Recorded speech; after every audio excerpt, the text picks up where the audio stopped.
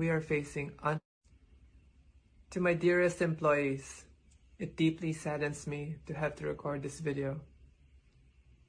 As many of you know by now, we are facing unprecedented times in this world. This COVID virus has really decimated all facets of life. As much as I've been trying to extend a helping hand to each and every one of you over these past few months, it is with a heavy heart that I now have to make a life-changing decision that will affect us all. Over the next few weeks, I don't think the hotel and motel operations will be able to produce the same results as how we used to. And it's time that we face the facts and be honest and try to prepare for what's coming.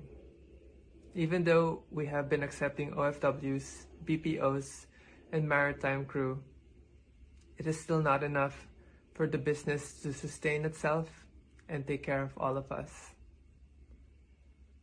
We all have to go into survival mode.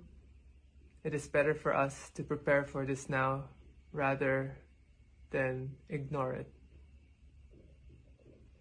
Over the next few weeks, we will be preparing your retirement and retrenchment packages so that you will have some funds to survive over the next few months.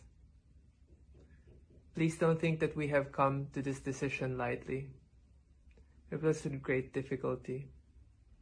I want to let you know that we value all your hard work and loyalty that you have given during my management. And I really wish there was another way to go about this.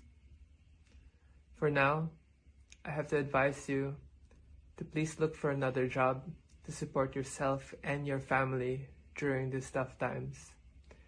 And when the business does reopen again, you will be the first ones that we call back. I want to say, please stay safe, stay healthy, stay hopeful. I want to wish everyone the best of luck. This is your CEO, signing out.